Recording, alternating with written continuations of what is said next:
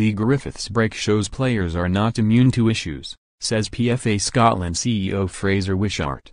PFA Scotland Chief Executive Fraser Wishart says players are not immune to everyday issues in light of the news Celtic's Leigh Griffiths will take a break from football due to ongoing personal problems. Celtic manager Brendan Rodgers confirmed on Wednesday that Griffiths will be absent for a number of months as he battles the off-field issues. Rodgers confirmed Celtic will offer Griffiths professional support in a bid to get the striker into a good place again, and Wishart said PFA Scotland have a very robust network to help out.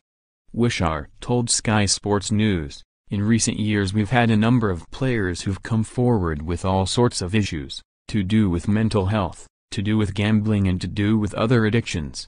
What it shows is that football players are not immune to the issues and troubles that people watching it face every day.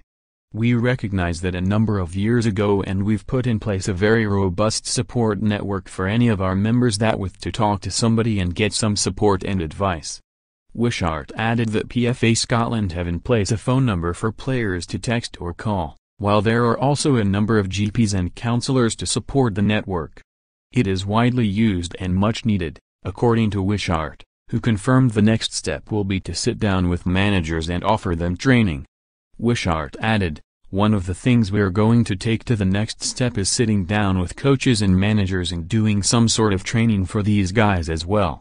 The situations we've found in recent years, the clubs have been terrific.